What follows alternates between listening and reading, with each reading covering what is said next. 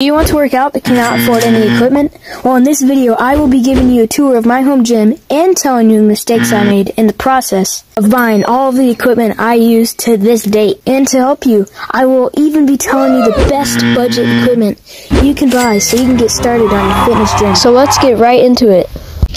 No, print. It's my home gym, but before we can get into any of the good stuff, you have to clean it up a bit, because it definitely needs it. So that's what I'm gonna do. Yeah, I gotta protect my inner peace. Not everything will deserve my energy. I'm a Steve Jobs, yeah, I think differently. A blackout noise and all decoys to limit me, yes. And What's the plate doing here? Apple Store at the back secured, I just put my AirPods on. I need time to recline, be with my own thoughts. Pulling from deep down and into my own vault. I find beauty in the melodies, color in the harmonies. So, just finished cleaning up the home gym, so now we can get into the actual video.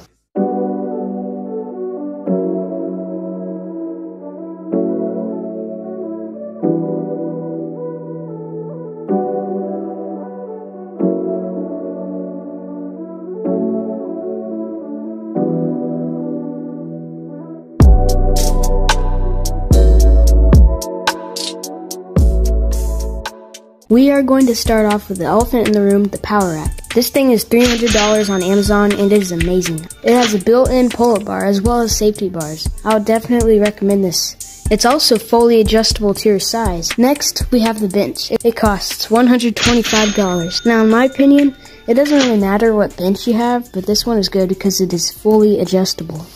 I like this one a lot, but I will tell you an even better alternative at the end. Now here's my bar. It is an Olympic size bar and it weighs 45 pounds. I love this bar a lot. It can hold up to 1,500 pounds and it's fully customizable, meaning you can choose what you want the colors to be. This bar was pretty pricey though, coming in at $350. And I actually found a cheaper one that is just as good. And at the end, I will be telling you better and cheaper alternatives for all the equipment I have reviewed so far. So make sure you stay for that. Now, we have this dumbbell rack. This thing is $60. It's very accessible and durable, and I like it a lot. The dumbbells that you see on it are not included, but you can buy them on Amazon, as well as these nice neoprene ones that I'm showing on the screen right now.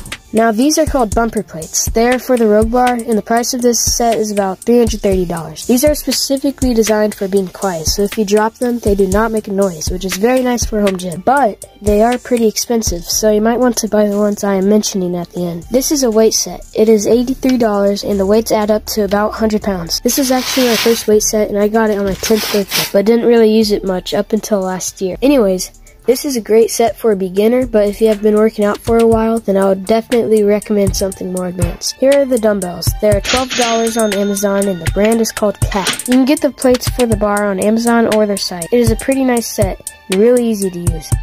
So we had bought a lot of our equipment at the start of COVID, so before the prices skyrocketed. All of that was maybe only half the price than it is now. Obviously, I'll link all the equipment I mentioned in the description, as well as the equipment I have in my home gym. Before we start going through the list, I would like to give credit to Garage Gym Reviews for making a lot of this list. The rack I would like to suggest is actually the one I have, the Fitness Reality Power Rack. It's $300, and this one is great if you do not have a spotter, because it has safety bars to catch the bars so you don't die. If you do have spotters, then a cheaper one that does the job very well is the JX Fitness Multifunction Rack. It has a squat rack and a bench press rack. It even has some calisthenic handles at the bottom of it. And it's less than half the price of the Fitness Reality Power Rack, coming in at only $140. For a bench, I was actually able to find a very good one. It's the Amazon Basics Flat Bench. It's made of solid metal, so trust me, it will not collapse on you. For the bar, we also have another huge deal. It's $60, and the brand is very well known. Some of you have maybe heard of it, but it's called Cap.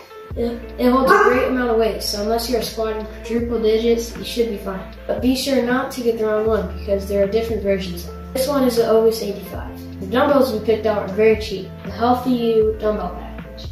And they're only $1,400.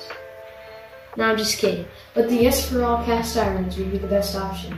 They are completely adjustable and the weights can go up to 200 pounds. Now what's an Olympic bar worth if you can't even put any weight on it? That's why you need to buy the Champion Olympic grip plates. And you can choose what weight you want to buy, 2.5 pounds all the way up to 100 pounds. Last but not least, we are going with the Clout fitness clamps. They're $17 and they're very tight and easy to put on.